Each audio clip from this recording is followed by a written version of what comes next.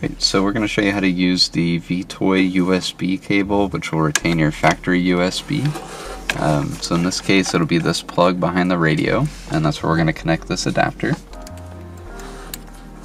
And so the other end of this connector goes to the USB directly, the factory one. And now we've got this USB here that can be plugged into the V-line.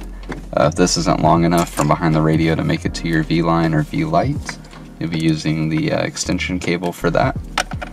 So we'll plug that in here, and then we're going to run this to the USB, and we're either going to plug it into USB 1 or USB 2, depending on what your usage is going to be.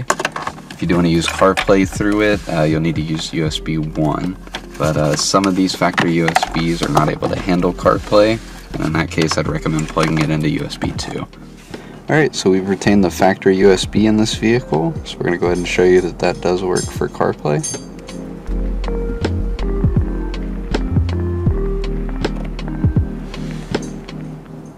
As you can see, we've got CarPlay running through the factory USB.